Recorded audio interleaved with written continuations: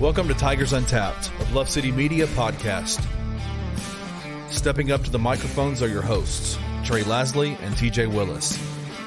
Pull up your chair, grab your favorite brew, and enjoy the conversation. Now, let's get to the show.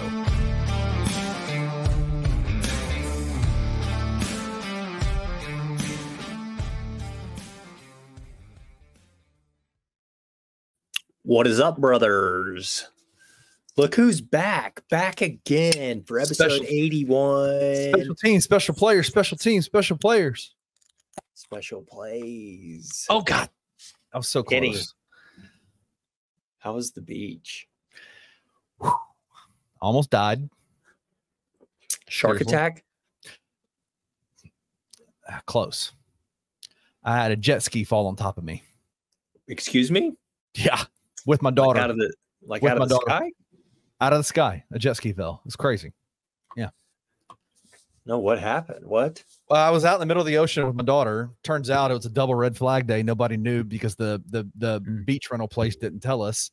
Got out about 45 minutes outside in the bay of the Gulf of Mexico. We were out there balling, having fun. One of our jet skis broke down, so we were kind of circling it to make sure everybody was okay. It was a bunch of kids out there, that kind of stuff. I'm on the jet ski with my daughter, and I'm over there just hanging out, making sure everybody's okay. Next thing I know, a big wave comes through. I go over, lands on top of me, lands on top of my daughter. I was stuck out in the middle of the ocean for about 45 minutes, waiting to get picked up. That would only happen to you. It was crazy. What? Who came and got you?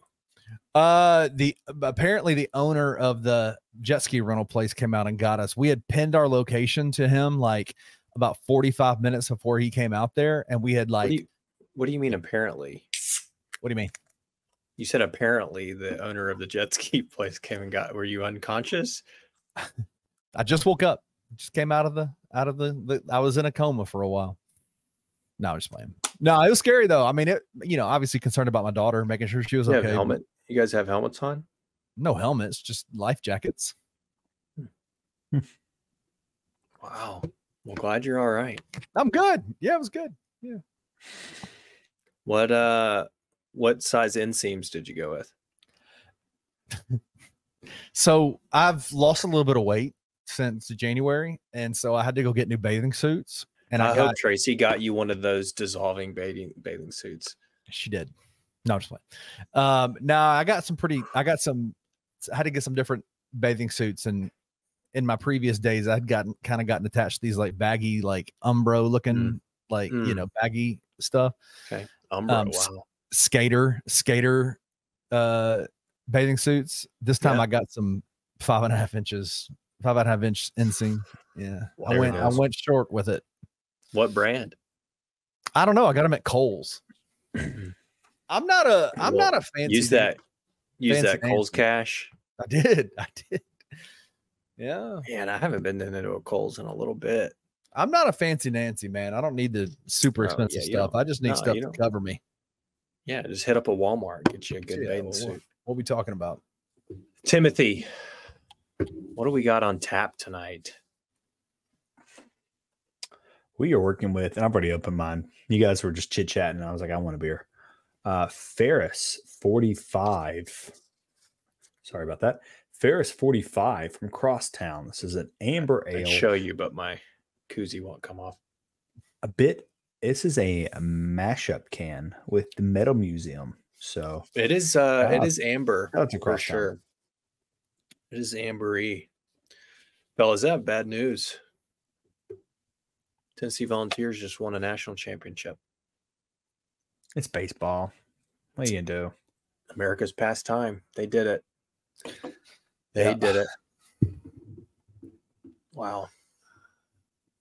I wonder what that. How's it make you feel? A little sad?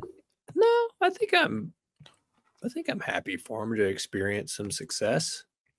It's been a rough go at it for them. Be real honest. I have zero interest in college baseball. I don't know what. I don't either, but I was sitting here thinking something about it. I don't know. And we've talked about Memphis baseball at times. I was trying to think what would I be like? If they went to the College World Series, I'd be freaking out a little bit. Yeah. Well, sure. And then I That's Benny's thought back to how intense I got during these past 2 NCAA women's soccer tournaments and us making the Sweet 16 back-to-back years. And I'd be like, I would be all in. I would, if we made the College World Series, I'd be all in on it, I think. Sure. I probably would not have watched a whole lot throughout the season, but once we got there and we were on the run, yeah, be in.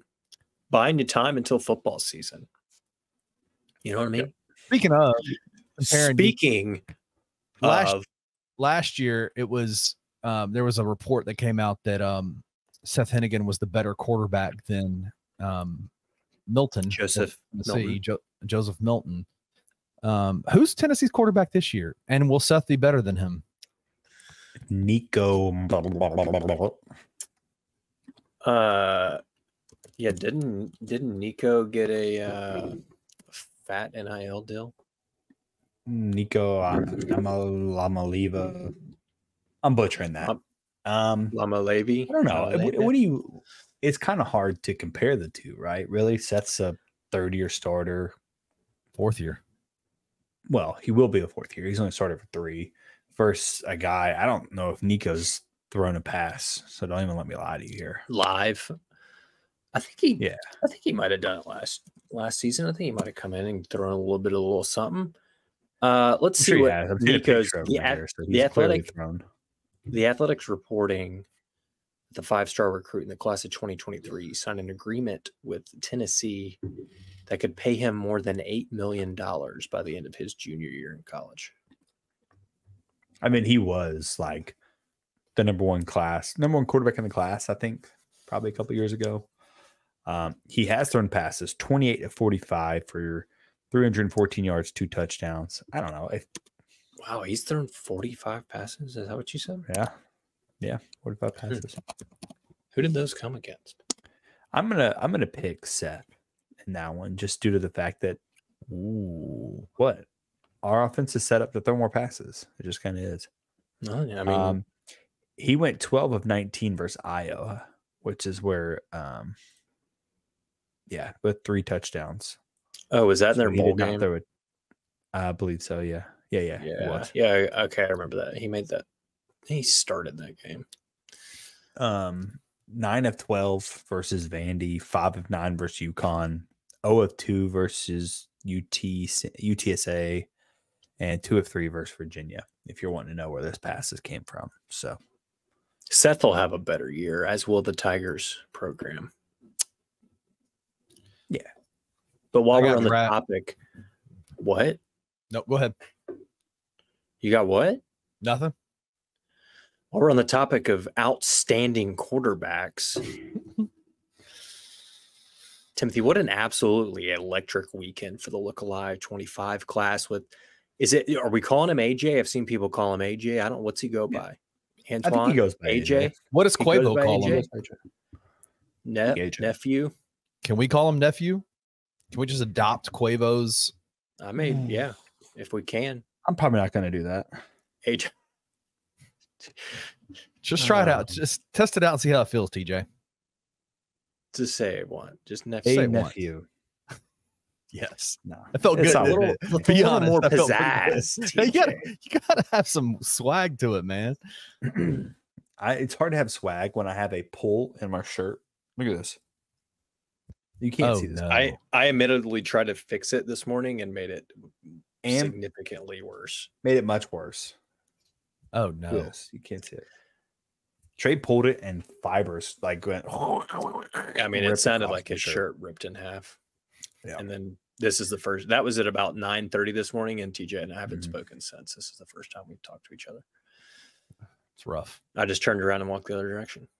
Yep. Your shirt might be looking kind of ratchet, but your hair looks amazing. I just want to throw that out there. As always, it's become a weekly trend. Guys, forget that hair. Yeah, forget it. What are we talking about? Your 5-star hair. We got the highest rated quarterback to ever commit to the University of Memphis Tigers in Antwann Hill. 6'5", 215, Houston County QB, class of 2025. Top 15 overall quarterback in the country, 174th national, just overall player. Chose the Tigs over Florida Timothy, how big is that? I mean, you want to hear these numbers his last 2 years in high school football? Yeah, let's go for it. Thrown for over 7,000 yards, nearly 70% completion, 71 touchdowns in his sophomore and junior season combined, with only, get this, 8 interceptions. And we're not talking about St. George's ECS division football, 2A private school. We're talking Georgia's 6A. I mean, that's some ball they're playing down there. Yeah, I mean, I think if you're in the Discord, you know my thoughts and feelings on it for the most part, but the optics of a 4-star quarterback, number, what was he, 12th quarterback in the class? Yeah, 247 has him as the 12th overall QB in the class. Top 200 nationally as a rated player. I mean, that's the optics alone show you that, hey, Memphis is a player. Memphis can bring in these guys, especially with Peyton Joseph right around the corner. I think his teammate, obviously AJ's teammate. Nephew's teammate. Nephew's teammate, yes. I don't know what he is rated off the top of my head, but it's right around there. He's a 4-star interior offensive lineman down to Memphis and Florida State. I think he's committing next week. Is that next week or 2 weeks from now? July 4th. Next week. Yeah, next week. So I mean, you're looking at a chance of getting 2 4-stars in the same class, and not that it's like unheard of, but if you think back at AAC teams that have had multiple 4-stars, I mean, you may have gotten like a Cincinnati team back in the day, like probably 2021-ish. But that's probably about it, and we're just talking about multiple, right? So is there anything more American than committing on the 4th of July? Shout out to Peyton for that. So what was his 247 Sports composite is 8th interior offensive lineman, nationally ranked at 177. Yeah, so he's right there with. Wouldn't that put him higher than Antwann? Would he be the highest ranked recruit at that point? What's his score? His score is 93.9309. Yeah, he would be higher than AJ. And Nephew's only 0.93. That's right. And it's where it gets kind of goofy. Antwann, he's the first domino to fall. This is about to be the best class in the history of ever. Yeah. Did you see his retweet? His quote tweet?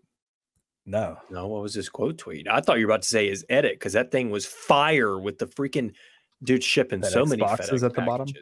Are you serious? I should have had it. I should have had an edit like that when I changed jobs like 2 months ago. Yeah. No, but he said somebody came out and said something about him committing between Florida State and Memphis, and he quote tweeted and put Tigers. I mean, come on, man. Who quote tweeted? And Antwann. Oh, well, yeah, he's trying to recruit his boy. Yeah, you don't recruit your boy. You tell everybody where he's going. He can't be ruined in his moment. But it is the first domino to fall. 4th of July is going to be a beautiful day. Now, here's the thing. You got to keep them committed and get them here on campus. Right? Yeah, I think it plays a deal, but people are talking about promises of handing Antwann the keys next year. Timothy, you're not so sold on that happening. I mean, look, he's a true freshman quarterback that they don't typically start. They just don't, right? Outside of an injury, Seth Hennigan is probably not Seth Hennigan that he is today. If an injury didn't go the way it did, right? How often are you running across true freshman quarterbacks that are starting? Where would we be today if Grant Gunnell had not gotten hurt and Seth hadn't started? Oh, well, I think he probably would have got benched halfway through the season, and we get some form of Seth Hennigan. Grant was awful, which kind of brings me to my general point that, like, you can't rely on these stars, right? Because Grant was a 4-star. He had incredible. He was setting all kinds of Texas records. Dude, he was like the state record leader in like 99% of passing records for Texas. And you're like, damn, this guy's incredible. And then he goes to Arizona and he looked okay. Like, I know a lot of people hyped him up, but if you watch his highlights, you're like, okay, he just threw a 10-yard slant. Like, that's good, I guess. He can time that route. Any other pass I've never seen him throw, he's just not been impressive to me. I don't know. So maybe it's just because the potential, because he was 6'7", he had a strong arm. He just never put it together. And I think that he loved Memphis. He was going to be here for the rest of his career. Wow. Did you? Sorry. Who doesn't love Memphis? Exactly, right? Except like everyone who, yeah, I'm with you. I don't know. I'm interested. I'm not going to say he's not going to start. I guess it's probably how I should probably word it, that there's a chance he will start, because there is a chance he will start, but I'm not going to put him over Arrington Maiden. I wouldn't put him over Cade Cunningham if you made me write that in stone today. Like, if you want to put a $25 friendly wager on it right now, he will not start the season next year. Feel free Game to one. put some money on that. Game one. You saying he won't start period, or just week one? He's not the starter. He will not start week one. He will not be the season starter. No. I know he's a 4-star, your highest rated quarterback, 6'5", lays a rocket arm. I get all that, right? It's just the fact that even if he comes in early, you have 7 months to learn a playbook, to physically build your body up to be hit by 300-pound men. It's a little bit different than high school, right? I don't know. So what do you think is going to be like? What is the biggest for a quarterback, especially? What is the biggest transition from as you go level to level, high school to D1 to pro? Like, what do you think is the biggest? What do you think is going to struggle with the most? The playbook or the physicality? Yeah, playbook. No, probably the playbook. I mean, you got to think there's just so much more. Plays are longer, super long-winded plays. Obviously, it just kind of depends on the verbiage that you're used to from your high school playing days versus what is being thrown out. You know, there's a lot of RPO that's kind of probably blown up a lot more since, you know, we were in high school kind of situation, but I could not imagine having to go in throwing a lot of shorter routes, maybe go routes only, and then having to completely change the way routes are run based off where guys in the defense are. Just like this receiver could run a 10-yard dig, or he could cut in, and, you know, it just depends, right? There's so many other factors in the way that plays are drawn up at the collegiate level as opposed to high school level. So I'm going to say the playbook. Yeah. Well, it'll be interesting to see what happens. I think obviously the NIL played a role. We saw it in the edit with the FedEx packages, but I think the possibility of him earning the starting spot was a big draw as well, with obviously Seth leaving after the end of this season and no real set heir to the throne, at least right now. So it'll be interesting to what happens. He wasn't the only commit that we had with the Look Alive 25 class in the last week. We got our boy William Weebush. I love to take a wee in a bush. TJ, 3-star safety cornerback. What, you guys don't pee in bushes? Not often. You don't like to pee outside? I do every day. Well, I don't know. His last name, Weebush, just made me think that. Sorry about it. Franklin, Tennessee, 6'1", 185, number 143 overall cornerback. But I think he's coming as a safety, right? Yeah. Back there in the back, ball hawk. Not bad. Yeah. Bumps our 247 class rating up. I think those two guys up to like 75th-ish in the Nation. Sausage maker say about the roster. 9 commits, 78th overall right now for 2025. What did you just say, Timothy? Since y'all are best friends with Bart, can y'all ask him to start doing roster rankings for football? That would be. I just need to correct the roster ranking, dude. I just want it to work.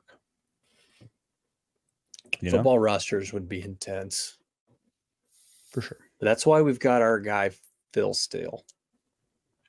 My copy's been ordered. We will have our official breakdown shortly. I will say, you know what's insane? Hopefully that's delivered FedEx, right? Memphis has 9 commits so far. This is all per 247 because it's just the first one that popped up. 9 commits so far, and they are 4th in the American. Wait a minute. The math ain't math in here. Something's off. But what? It says USF has 20 commits already. That is a class of 25? Yes. Wow. It has them as 20 commitments. ECU has 18. FAU has 14. So if anyone goes looking at the rankings for the American and says, hey, Memphis is pulling in these 4 stars, but it's not really doing much for them, I want you to understand that USF has almost, they definitely more than doubled. Yeah, they definitely doubled what you have brought in so far. And it's mostly just 3 stars, guys. I mean, respect. I mean, the biggest thing of the top 3, the 3 teams that are ahead of you that all have double-digit commitments, their average ranking per recruit they're all in the 85s. Yeah. You know what ours is? Nearly 89, 88.7. Yeah. We're getting it's quality over quantity, Timothy. That's what we like to say in the business world. I will say this: a train is in somebody's living room. You know that's me. You know I live close to the train. I've never Penn heard State it before. Has an 89. Technically, it's almost a 90. But just giving you a general idea, we have a higher average rating than Wisconsin and Minnesota. They play football up there. Wow. I don't know. Just something to just point out. That's all. The Look Alive 25 class is looking alive, baby. Timothy, we talked about the AD search last week. We thought it was down to 4 primary candidates. Turns out those 4 were just a bluff. Sure. Because not long after, they announced 3 additional candidates, 2 of which we are familiar with. We talked about Jeff Crane not being mentioned in the initial release of candidates. He was mentioned in the second wave, along with Adam Walker, who's at Kansas State, was previously here at the athletic office. And then Gerald Harrison, I think he's the AD at Austin P. Is that right? Were the 3 that were announced. Yep. Since then, there's been reports of the list. They've done Zoom interviews, I think, and are moving on to more formal in-person interviews. And according to 2 separate sources, I think that were quoted by the Daily Memphian, the 4 primary candidates are in no particular order. Our boy Mark Allnut, Albert from Tennessee, Adam Walker, and Jeff Crane. Which, to be honest, I'm not real thrilled with that list, if that's the final 4, to be frank with you. No, man, I'm going to be real honest with you. I was pretty hype on the Kevin White train personally, and I understand he's still in it. Is he just a terrible Zoom interviewer? What the heck happened? No, I think those guys are still in it, right? I think what we're seeing here, and it's just my personal opinion, right? You're seeing familiarity come in hand, right? Ryan Alpert, he has ties at Memphis. Mark Allnut has ties with Memphis. Adam Walker has ties at Memphis. Jeff Crane, who honestly, I wouldn't be that upset with Jeff Crane. I think he's done a really good job. He's had a lot of transparency throughout this whole process. I think he's well spoken. He comes through the whole process as very, much better than his predecessor. I would argue, because he talks to people in general. I wouldn't be upset with him, but it just feels weird that we're going back to Old Faithful, right? Someone that's been here before, guys that we know that honestly haven't really done anything elsewhere. The Mark Allnut thing blows my mind. Like, I know he's been an AD at like Missouri State and Buffalo, and he was here, but like Buffalo has gone to the shitter since he's been there. And I don't know if that's necessarily a him thing or if that's just, hey, it's Buffalo and no one really, it's a pro town. Like, who really cares about the University of Buffalo athletics at times? But I don't think Ryan Alpert has done enough for me to be even be able to honestly build out a resume for him, other than the fact that he was once here and people know him, right? And this team that's been put together, these boosters and these school officials, they know these guys. So it's, to me personally, it seems like they're kind of doing them a favor, just letting you know, like, hey, we're taking this guy seriously. So now the word kind of gets out to feelers. If a Western Kentucky AD job opens, it's like, well, let's consider Ryan Alpert. You know, this guy's at Tennessee. He's relatively close to us, if you want to look at it that way.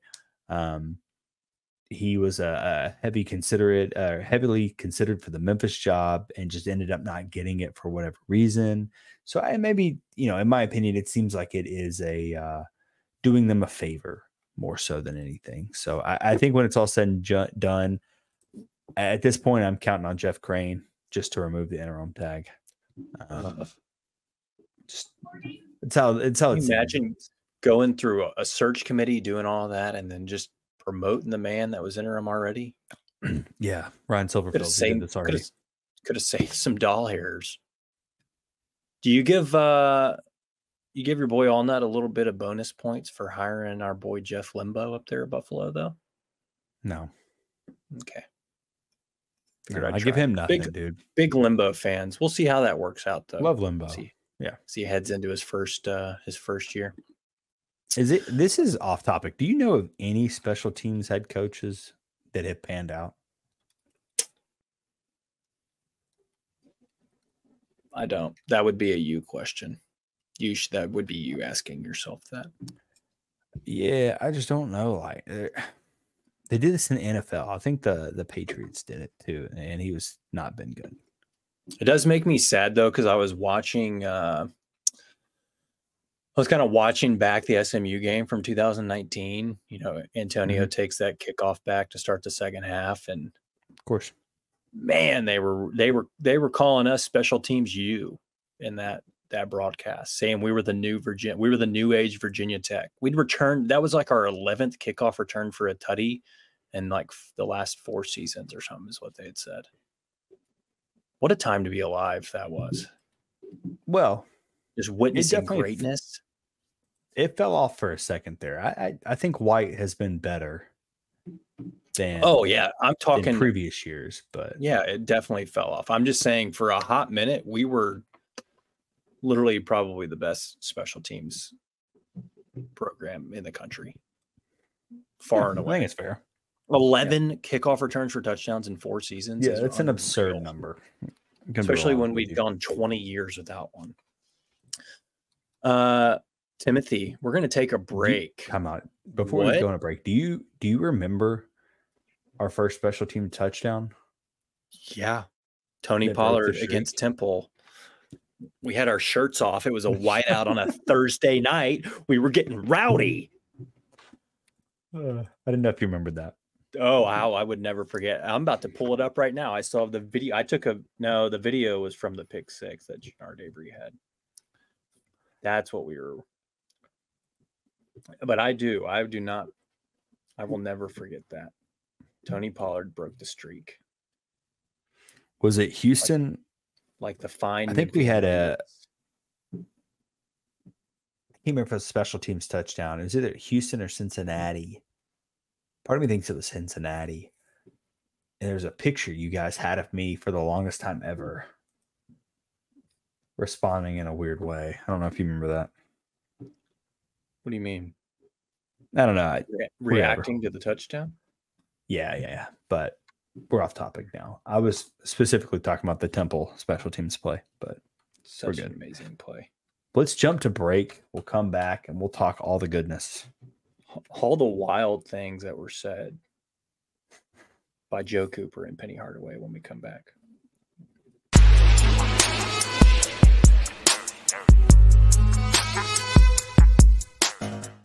On the topic of size, though, the other guy you have low here, I'm going to bring your board back up, is one I think is going to stand out to a lot of people, and that is number 14. Donovan Corbin. That's way lower than a lot of people have him, and I know most Grizz fans out there, unless they're Zach Edey fans, are saying if Klingon's there at 9, you've got to pull the trigger. I'm just not big on a lot of the bigs, honestly. And I think with Klingon, I think he is what he is. He is very similar to Walker Kessler to me. And Walker Kessler became a backup for a 31-win Utah Jazz team. He looks clumsy to me. He does not finish well. The ball's kind of always flipping around.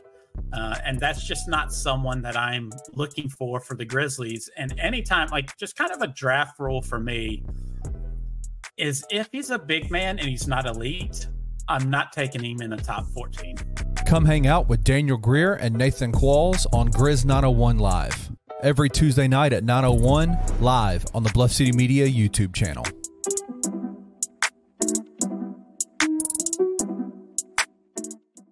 It instantly gave the Memphis Grizzlies organization credibility.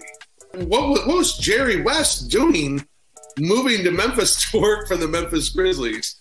And I think it's the biggest acquisition the Grizzlies have ever made. And I remember him when we were in Memphis and I was here playing, and he was GM, and we played in the summertime, and he brought in Cesare Trebansky. We got done playing, and he was like, "Well, what do you think?" And I was like, "Well, I just don't think he's an NBA player." And he's like, "No, I think he's gonna be a pro." I was like, "Well," when we got ready for the next year, Cesare Trebansky was traded with me to Phoenix. So I guess that's how much he thought he and I were gonna be any type influence on the Memphis Grizzlies. You want to give me basketball advice? Who'd the Grizzlies get back? I was like Bo Outlaw. Bo Outlaw, that's right, it was. It was Bo Outlaw. Tune in to the Night Court podcast with your hosts, Rob Fisher and Brevin Knight, on the Bluff City Media YouTube channel.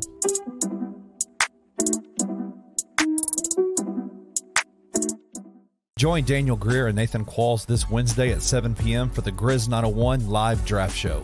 Draft experts Chip Williams Jr. and Ryan Meadows will help the guys break down each pick as they happen. Join us live on the Bluff City Media YouTube channel.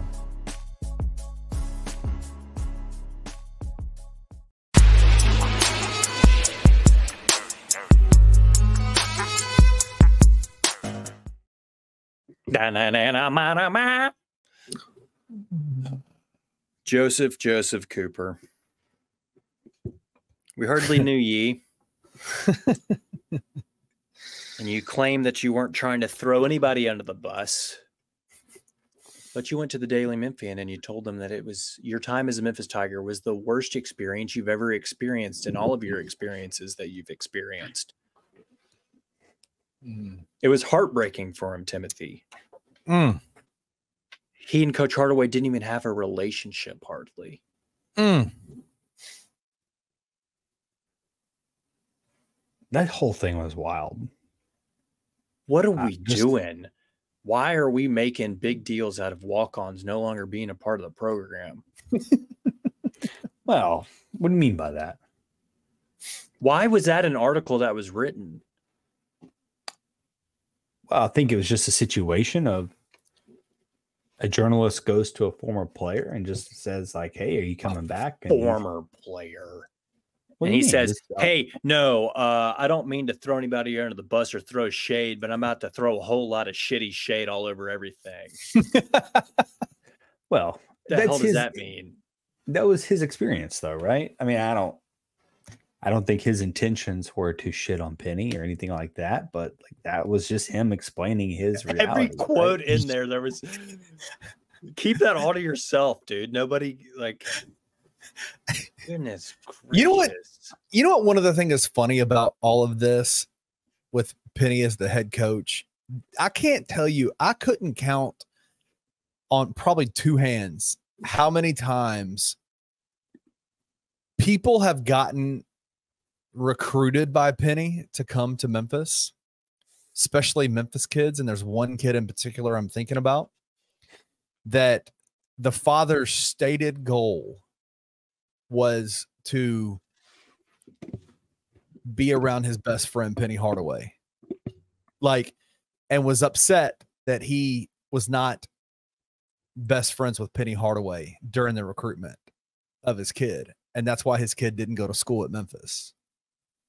Like, it is a weird dynamic. It is to have Memphis kids who grew up watching Penny, whose father, well, Joe Cooper's stepfather actually played with Penny Hardaway. I'm not saying Rodney Newsom, that was Rodney Newsom's stated goal. I don't think Rodney Newsom cares, but it is weird to see how many adult men's response to Penny Hardaway recruiting their kid has been being upset that Penny and them aren't best friends. Like, it happens frequently. It's very strange. I don't know. Weirdo stuff. Like, I get it from Joe's perspective, because if you don't come back, you are a Memphis kid. Everyone looks at you and they start throwing dump on you, right? They're dumping on you, saying you're a Memphis kid. Why wouldn't you want to be here? As if it was his decision. So I think proactively, if he comes out and says like, hey, look, I'd love to be back. I would love to, but that's not an option. And I was told at the last minute, now it's harder for me to find a new home. Spots are filling up. Like, had I been told this back in, March, April, whenever, maybe it's a different argument. But we're talking, what was it, the 1st of June? I think it was was the statement. I don't even remember what it was. I think it was the 1st of June, right? I don't remember when it came out. I just know that the dude said he to see if he was getting a scholarship, and he hadn't heard anything. And I'm like, bro, it's June. If you haven't heard by now and you got other teams reaching out, just get on. Like, what do you? I do think that's that's the sad part for me about the whole situation. Everything I read, there was a lot that I read that I was like, this is a nothing burger. Like, this is like, I mean, come on. But the part that I think that I felt bad for Joe on was that there was time limits in which there was dates in which he could enter the transfer portal, and had yet to have that cleared up. Right. Like, and have an actual, according to Joe, have an actual conversation with his head coach about his role for the team. And it's like going into it, like, so now he's having to request a waiver to be able to like transfer and play. Right. Like that part of it, I was like, oh, that's rough. Like, that's a rough situation. But I also kind of agree with you, Trey, in that, man, if you're not hearing anything by a certain amount of time, you got to take matters into your own hands, right? Like, but also like, and I get, it's easy to say though. He says they didn't have a relationship. I'm just so skeptical that like Penny didn't say a single word to him. Are you serious? Like, you didn't get a text or nothing. No, you literally got, I mean, if that's the case, then yeah, okay, I kind of see where he's coming from. Like, at the very least, he deserves the decency of some sort of communication. But I just find that hard to believe that nobody in the program gave him any sort of indication whatsoever that he would not have a scholarship. I don't know.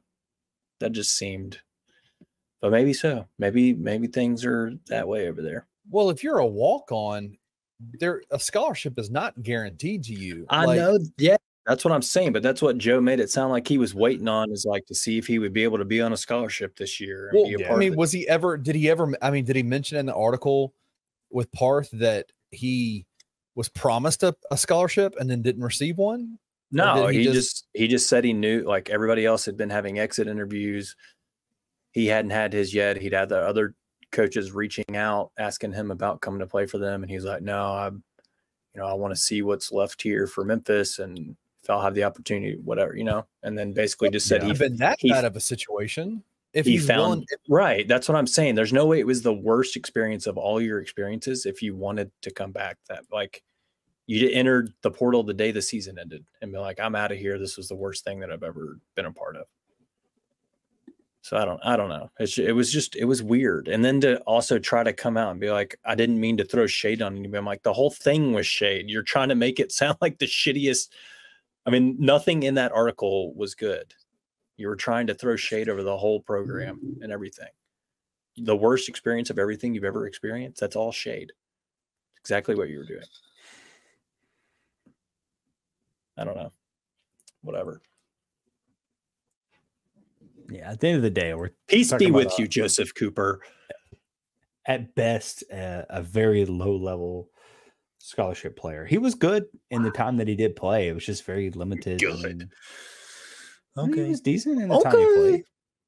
Yeah. Very limited, but In other news, we talked about Glenn Taylor. I think it was Rothstein came out and said he was supposed to be visiting Memphis. That got canceled because supposedly our boy Glenn Taylor Jr. is asking for $400 million as a guy that averaged 4-2 last season. He's asking for Nico Malamalama's contract with. Yeah, he wants $8 million over 4 years so he can throw up 4 points and 2.5 rebounds in 20 minutes a night. What a down bad situation, he's got some right? Leverage. Does he? Does he have leverage? He has some leverage. Did you see what he tweeted out today? No. He said back to the drawing board. Oh, really? Go out there and look at Go out there and look at the wings. Go look at the wings that are out there and the transfer portal right now. I mean, he's not the worst one out there. He's not. I think he has some But play. he's also obviously not worth the price that he's asking for.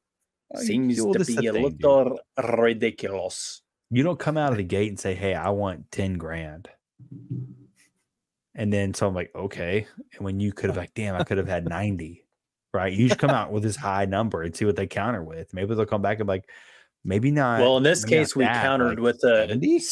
see you later. Maybe UPS is looking for some NIL deals. Yeah. Who's UPS taking care of? What school are they affiliated with? Oh, Loserville. Louisville.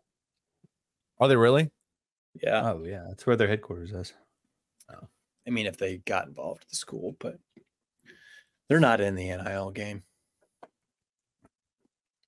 Maybe he brings his price down to a more reasonable amount, and we get a sick Glenn Taylor FedEx edit. Doubtful. Is everywhere. What a rough, Which leads me bad situation, man. We're sitting here talking about wings, and obviously David Jones hasn't come back today. I think it was today. The basketball team put out an edit, just a kind of a reminder, honestly, because it feels like a lot of people have forgotten that PJ Haggerty is on this ball club, and he's the future. Smart. Have people forgotten about, like, is that our new David yes. Jones, PJ? Except for he's going to be able to lock down on the defensive side. And he could. People have forgotten. The first freshman in the last 30 years to average 21, 5 rebounds, 3.5 assists, and a steal and a half a game.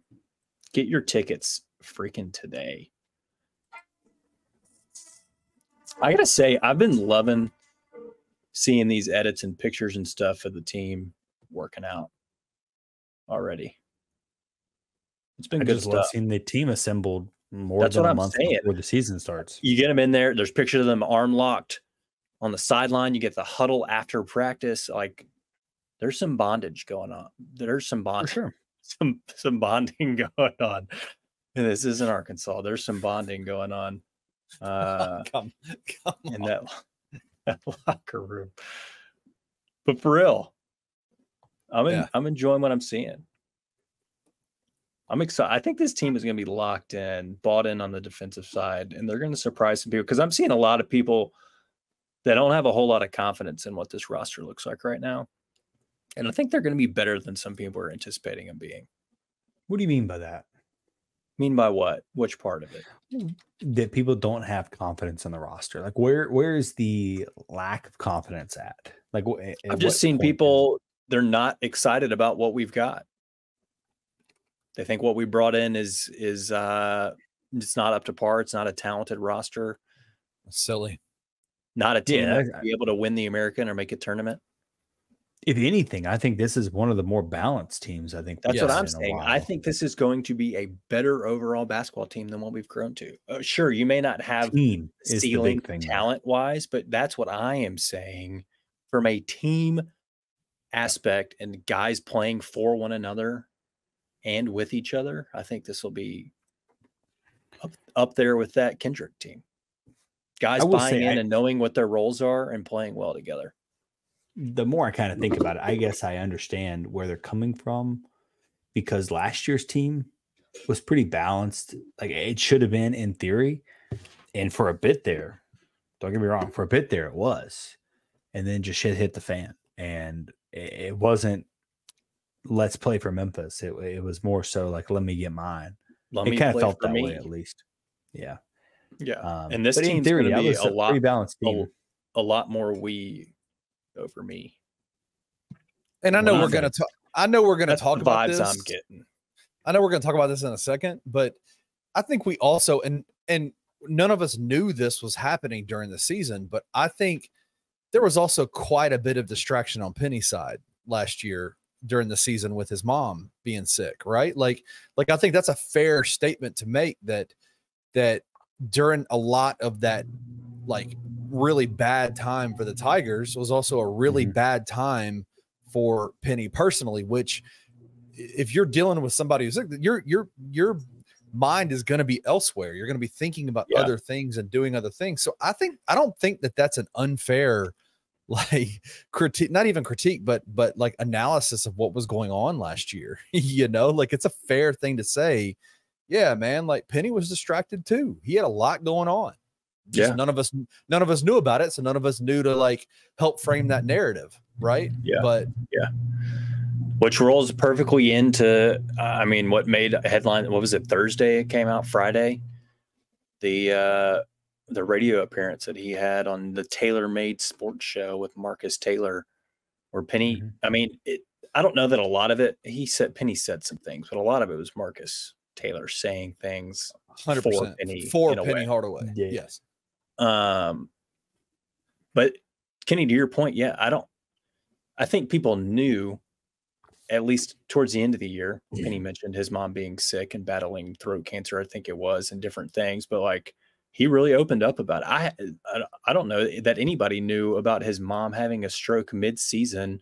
Nobody. He leaves his shoot around, goes home to find his mom on the floor, and then had to basically leave her to still go coach a game.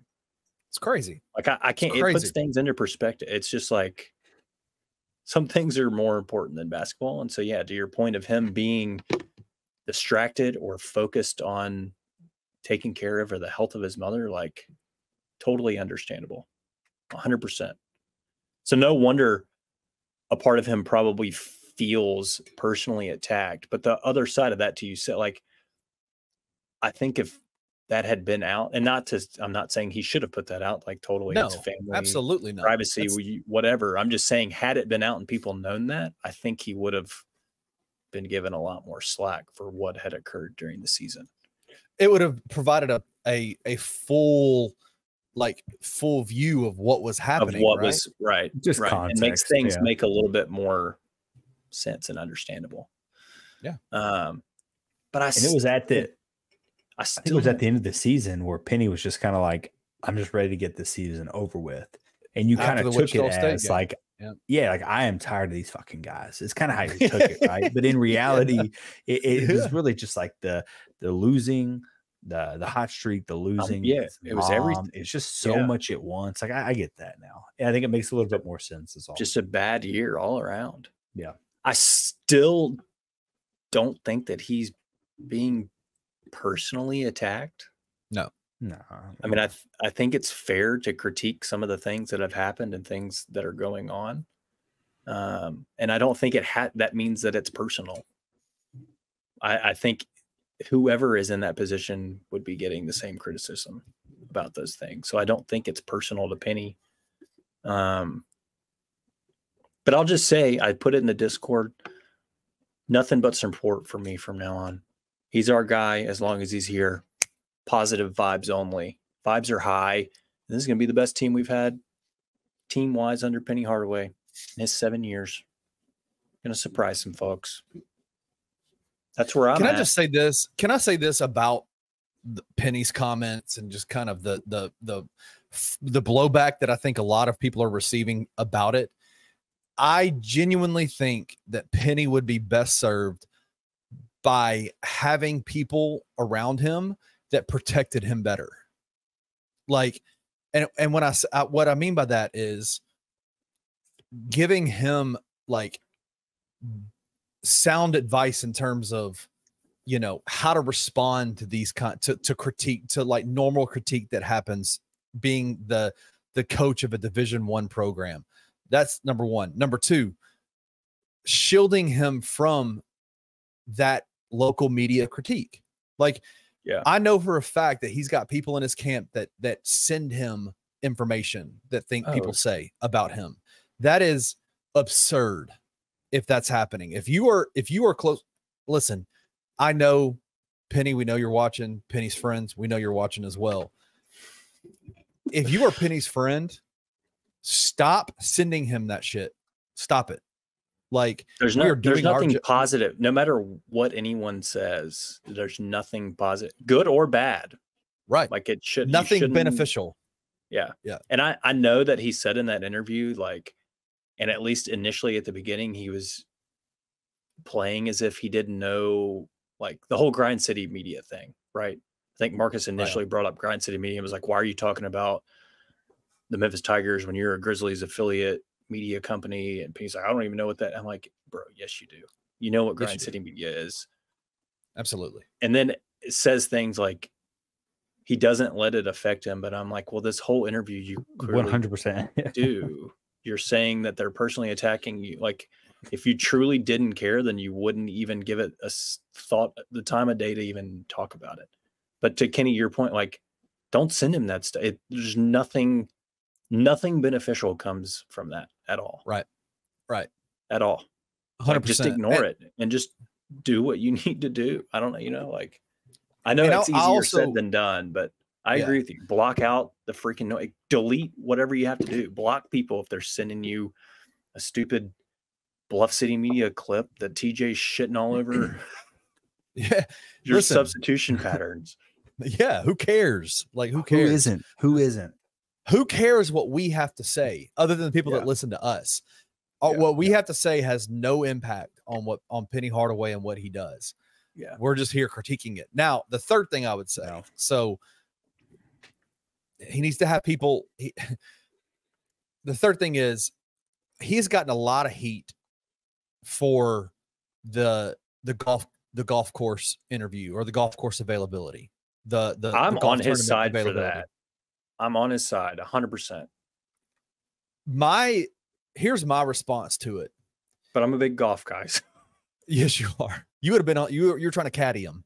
Just here to golf. Yeah. If there is absolutely nothing wrong with Penny Hardaway going to media liaisons and saying, I don't want to talk about this, right? Yeah. I want to play golf today. There is nothing wrong with him saying that. He was done a disservice by, and I'm going to say it, he was done a disservice by Harold Grader for allowing him to be put in the position to have to still answer those questions, because that availability was not, he has contractual obligations to have availabilities as a University of Memphis employee, and that was absolutely not one of them. And if you are in a headspace, he is. Marcus Taylor was on Anthony's show. We did a special episode of Anthony Sain's show today, where Marcus was talking about. We talked to Marcus Taylor from the Taylor Made Sports Show, and one of the things that he said that I agree with 100% is he is not just Penny Hardaway. He is Anthony Hardaway. He is a real human being, right? I agree with that. I don't think anybody. I think everybody needs to understand that as well. And there are days where Kenny Stubblefield wakes up in the morning and is pissy and doesn't want to do, like, has a bad morning or has a bad night or has whatever. And I don't want to have to, if you were to put a microphone on my face during that time, I would probably have snapped off too. Right. But the fact that media obligation, that availability went through, that they kept that going and allowed him to stand in front of a bunch of microphones and cameras after having explicitly stated, I don't want to talk about basketball. That to me is doing your head coach a disservice. He's like, got to be better all the way through and through.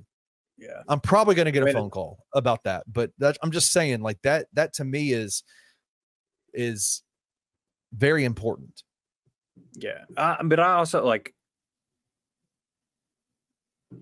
if they hadn't immediately started hitting him with basketball questions, like I said, and started talking about the golf tournament or the opportunity to get out and get away, like, mention basketball, but like, I know there's a lot going on, but how nice is it to get out and just enjoy TPC Southland today? Like, right.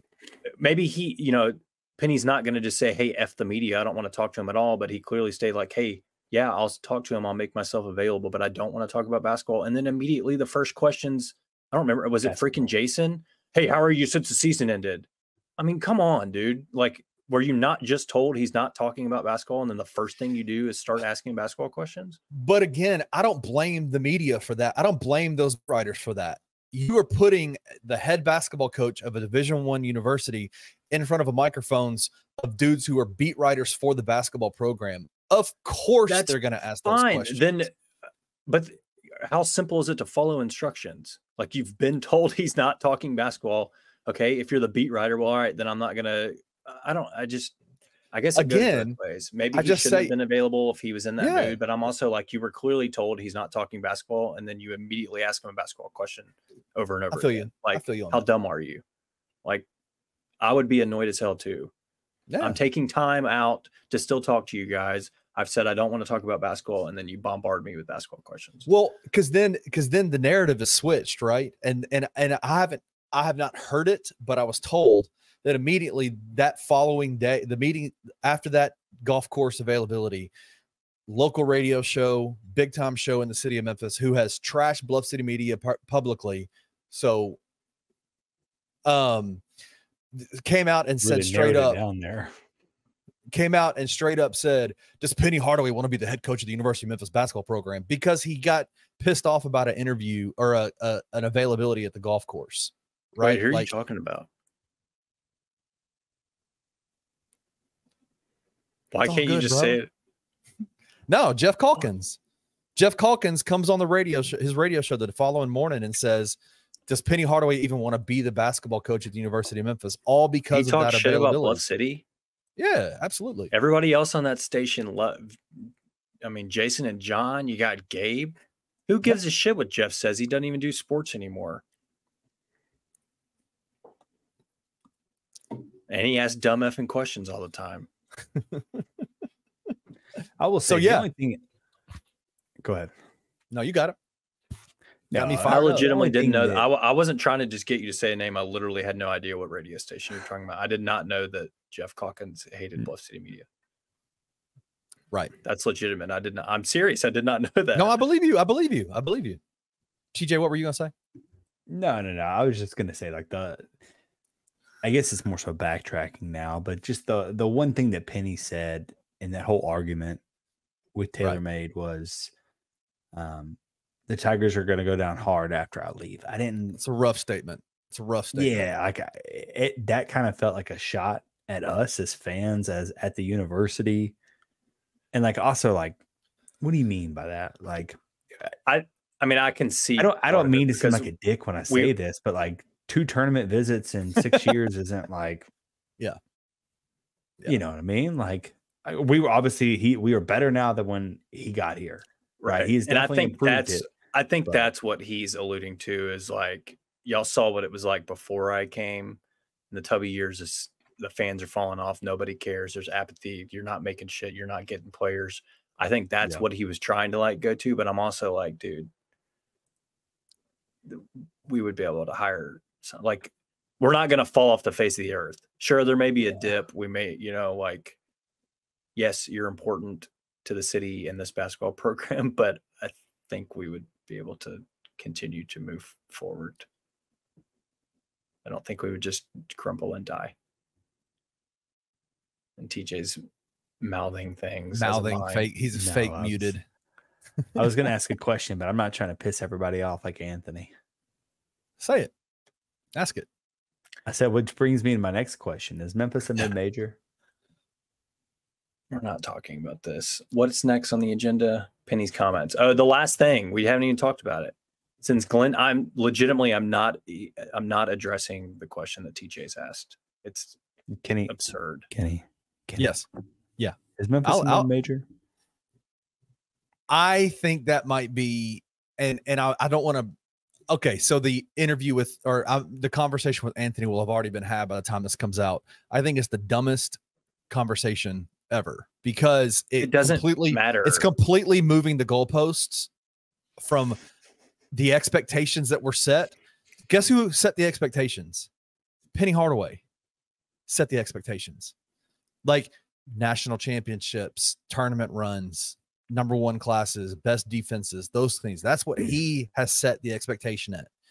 And so now that those things aren't coming to fruition, now it feels like a gaslighting type of question to say, well, then you're just a dumbass for having those expectations, right? Because that's not what Memphis is.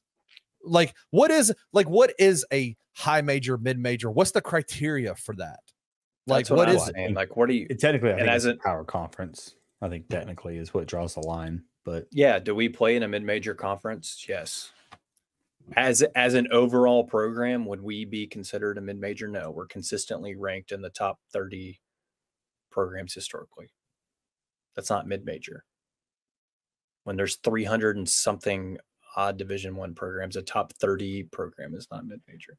Okay, but and this is where we differ, because I'm not trying to reference 1970s in my argument here. I think if you were to look at Memphis in a more relevant time frame, they're probably more likely mid-major than they are anything. But that's fine. In the last 10 years, sure, we've underperformed. But as a whole of the program, you've played the last 30 years if you want. I think it would probably still be a mid-major. In the last 30 years, it's a mid-major? Probably, yeah. I mean, I don't know. I'd have to look at the numbers, but it probably counts as mid-major, yeah. By what? I mean, again, I don't even know. What's the criteria for that? Like, what's the criteria? Well, I think it's easy to say that because like look at blue bloods, right? Like, who are the blue bloods out there? Like, what has been, that title of blue blood was passed on to a few different schools, and in what way? Like, what was that criteria for that? Like is UCLA still a blue blood? Yeah, I think that stuff changes though. That's kind of my point though. Right. I think if we're talking about Memphis is not a mid-major from a holistic standpoint of how long they've been a program till now, like the age of their program to now. Yeah, they're probably not. Like, I think it, to Trey's point, many publications probably have them in the top 35 programs all time. I would agree with that statement, but you're also comparing a period of time where Tiger basketball was a different animal in the 70s, the 80s, probably more so the 80s than they are now, right? Consistently, if you want to take it that way. But I think if you look at UCLA, the last 30 years, are they still the animal that they were back when, well, I don't even know what year Wooden was there. Don't lie, make up a number there. But the 60s and 70s. Yeah, like, I mean, they're obviously not the same program now as they were then. Are they good? Sure. In the last 30 years, yeah, they would probably check the box of being a good team. But I don't think they'd be a blue blood in the same comp as Lifetime versus in the last 30 years, right? I just think I think it's a conversation that is, it's a red herring conversation that doesn't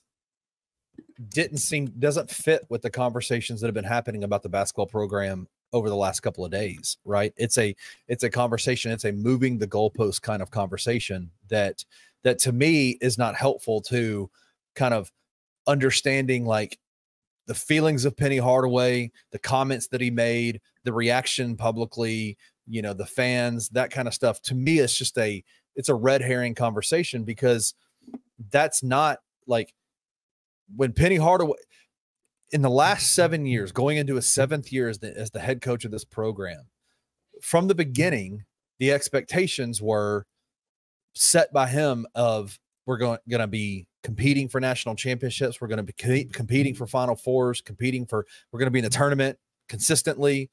And unfortunately, that has not happened. And so the question you have to ask yourself is, like, is it okay to then critique based on the expectations that were set by the head coach, or are we being gaslit to say, well, we shouldn't have had those expectations anyway? Y'all know Penny Hardaway was just talking. Like, he was just talking. He's just talking out of his ass. Like, that's silly. Like, that's a silly thing to say. Well, I also don't think, yeah, I don't think you also have to rely and reflect back on what Penny said. Look at the classes. The classes themselves have been talented, and the schedule you play they're okay. You should have been better for what the teams you play and the talent you had. You should have been better. I think that's straightforward, right? You don't lose to USF at home when you're up by 20. You don't lose to Rice. I don't know if we've ever lost to Rice, and I don't mean that sarcastically. I legitimately mean I don't know if we've ever lost to Rice, and that maybe that's naive on my part. But I think Pastner have we ever lost to Rice? Yeah, Pastner lost at Rice in like 2010. But is the critique that was so Rain Man of me? I'm about to look this up. That was wild. I can't believe you had that. He does this stuff, dude. It's wild. That's wild. But is the conversation, is the critique about Penny Hardaway the results of like what he's achieved, the overall record, the overall like achievement of going to the NCAA tournament, or is it about the constant chaos that seems to have that follows him every single year, right? Like how much longer, like how much longer is the excuse of he's a new head coach, never coached college basketball before? Like how long do those conversations, like how long until those kind of are off the table, right? Like it's not an excuse that can be used anymore, because it feels like if you are learning and if you're learning on the job and you go year to year, roster to roster, new roster to new roster, and it's the same situation every single year, roster issues, locker room issues, substitution issue, like rotation issues, like all those different things are happening every single year.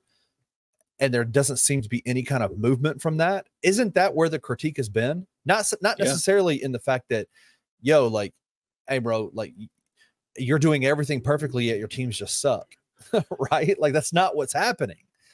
Yeah. It's you. By the way, February 19th, 2011, inside Tudor Fieldhouse in Houston, Texas, we lost 67 to 52 to the Rice House. Man, well done.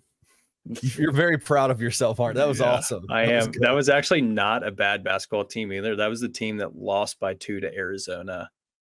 Yeah, in the first round. Wesley Witherspoon missed that.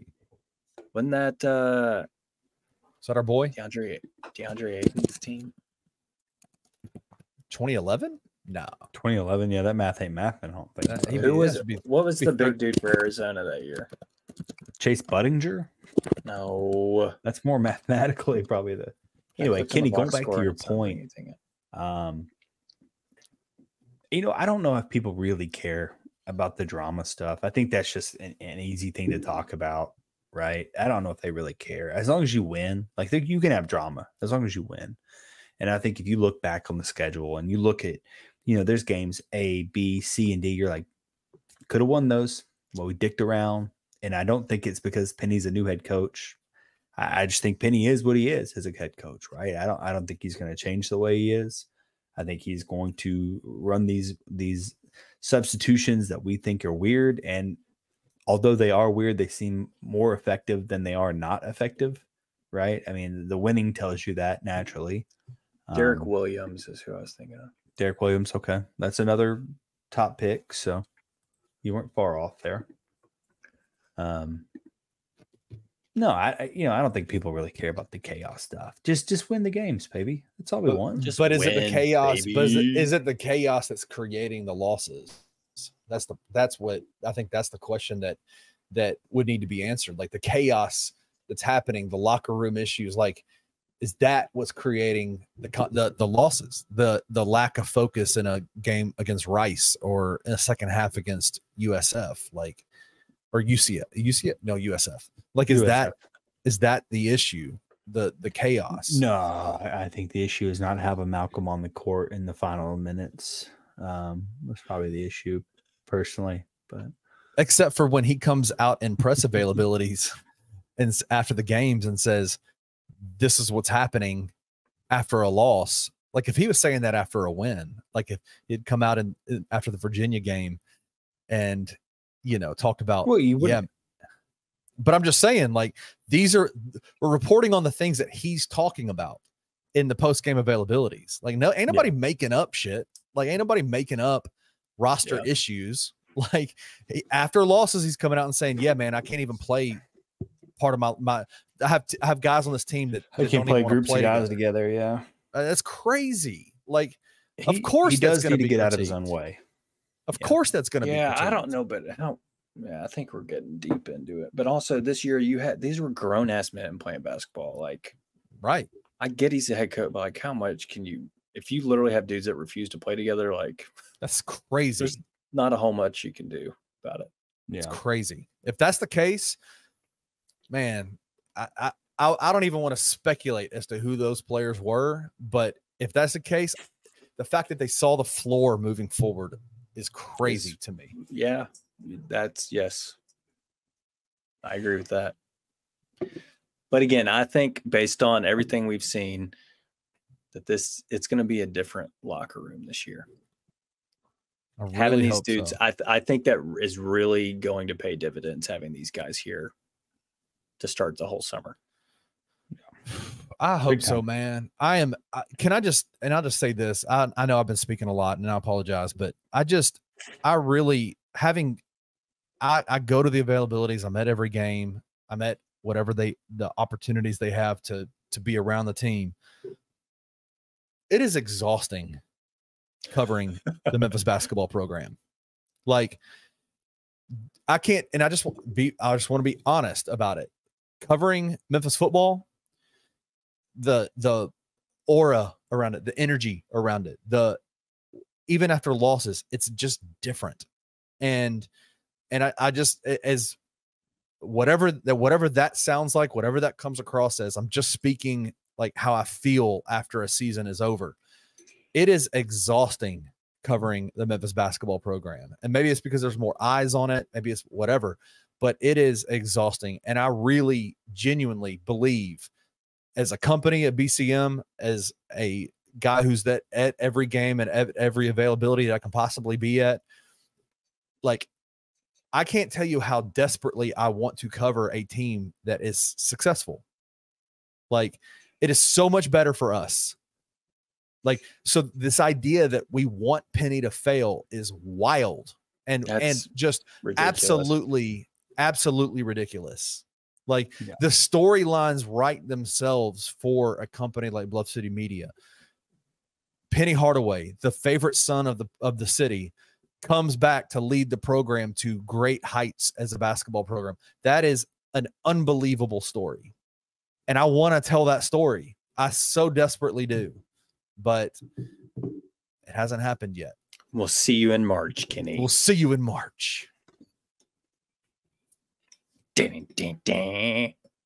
All right, fellas.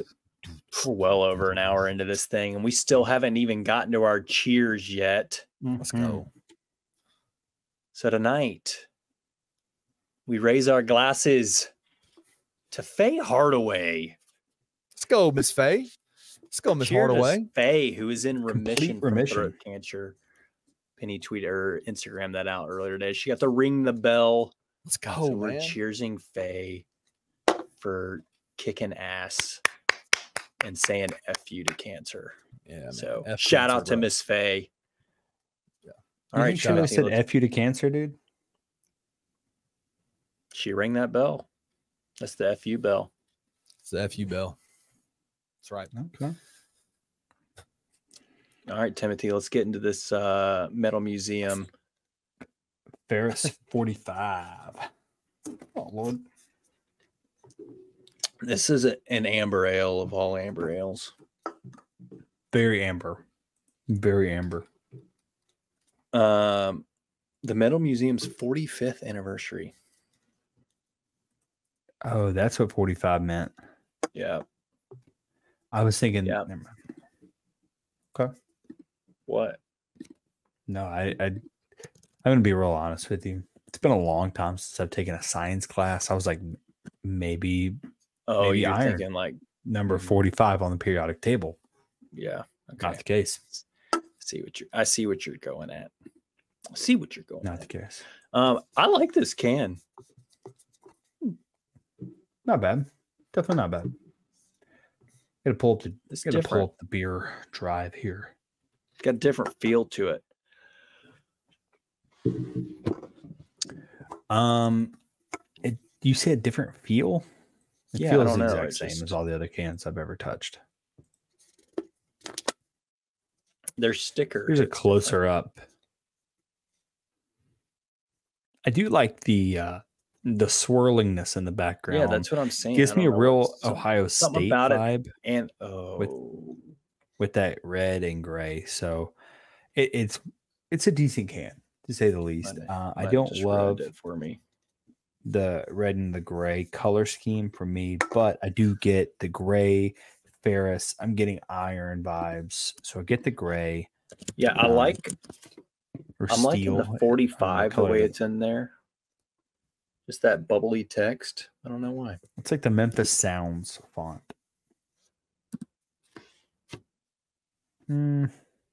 It's an okay can. Yeah. You mentioning Ohio State, those. I didn't mean to throw you off. I'm gonna give it a 6.2 can. Like, I mean, it's a decent can. Yeah, that feels right there. I'll go a little higher because I do like the bubble font and the swirls are getting me. I'm gonna go like 6.4 right there. Little 6.4. This was good though. I'm not admittedly not the biggest amber ale guy, but I did enjoy this. What is happening now? As always, we talked a little too long before we started, so it did start to get warm at about the 15-minute mark of the show. So I've been about an hour and 3 minutes of probably room temp, which takes a little bit off of it. I needed it to be, again, I think at ice cold, I could probably knock out two of these bad boys. So for that, I mean, I'm gonna say like a 6.8 on this amber ale. Okay. Not being a big amber ale guy. I thought it was pretty good. I do agree. Mine was pretty cold though. So the colder the better. I think that's a general understanding. Just a general statement, right? Always. Mine was cold and it was good. It did get a little warmer towards the very end with like the last sip. Yeah. You got it's hard to combat that though. That last sip tends to always be warm. I think if you were to put two of these in front of me, I would definitely drink two of them. So I'm going to put it like a 7.1. I think it's good. Yeah, I think it's good for an amber. Not as good as the one we had not that long ago. I don't remember what it was. So it couldn't have been that good, right? It's hard to remember. I feel like we're running out of beers. Goodbye, maybe. Oh, yeah. It is good. It is getting tough out there. That had to have. How long ago was that? Oh, that was a red ale. That's not even what I was thinking of. That was episode 73, and we're on 81. So, oh gosh, you're talking about almost 10 weeks ago. That was 2 months ago, Timothy. That was a long time ago. We are running out of beer. I do, admittedly, I need to go back and listen to episodes 40 through 66 because for some reason I have lost our beer scores and what beer we did there. No, I don't. Wow. So I need to go back and listen through all 26 episodes because we have beer in our fridge that we don't know if we've done yet or not. And that sounds silly because people are like, what do you mean you've never had that beer? And I'm like, we have 81 episodes under our belt here. Well, that doesn't even count the 22 that we had under the former. Well, yeah. Talk about worst experiences of my experiences. There's a lot of beers that have been Kenny's not listening. Okay. Kenny's not listening anymore. I thought he was choosing to filter us out. Your glasses are so reflective. It's wild. I can't even see your eyes. It's just sorry. There we go. That's why I literally choose not to wear my glasses. I will be wearing my glasses at work throughout the day. I get home on Mondays and I take my glasses off, put my contacts in for the show. Just because I don't mind. I should dedication. Well, listen, that's dedication. My eyes are still hurting from the beach, and so the ocean water, and so from the sea-doo hitting you in the face. You should close your eyes before sea-doos hit you in the face, and then it's a good point. May not hurt. It's a fine point, but I apologize for wearing glasses. I'm sorry. Can you imagine the very tip point of a sea-doo hitting you right in the eye socket? Is that what that would stink. That would be terrible. That's how you battle a shark, is poke him in the eyes. I know. My daughter told me that about 75 times while we were in the ocean. Is that why your eyes hurt? Because she kept She's like, go for the eyes and go for the gills. That's what you kept telling me. She's not wrong. She's not wrong. She's smart. Smart girl. You should ask her how you battle a Sea-Doo that's coming at you. She's like, you need to figure it out because you lost. All right, fellas. It's been a pleasure. Before I lose it. Timothy, we need a full report on beers 43 through 66 by this time next week. Also, wouldn't hate to get that beer bracket released. That's exactly what I was going to say. We need that. I mean, I can, and we need the beer bracket. I have the beer bracket. I can literally show you the beer bracket. I just never put it out. Yeah, right. Lies. What do you mean? Literally, I will pull it up right now. I'll send you guys a text right now of the beer bracket. All right. Well, hey, we may have a beer bracket coming out soon. Tune in next week. Come with the cold beer, stay with the hot takes. Peace. If you enjoyed this episode of Tigers Untapped, leave a rating and a review wherever you download your podcasts. Like and subscribe at Bluff City Media's YouTube page. Head over to www.bluffcitymedia.co for comprehensive coverage of Memphis sports.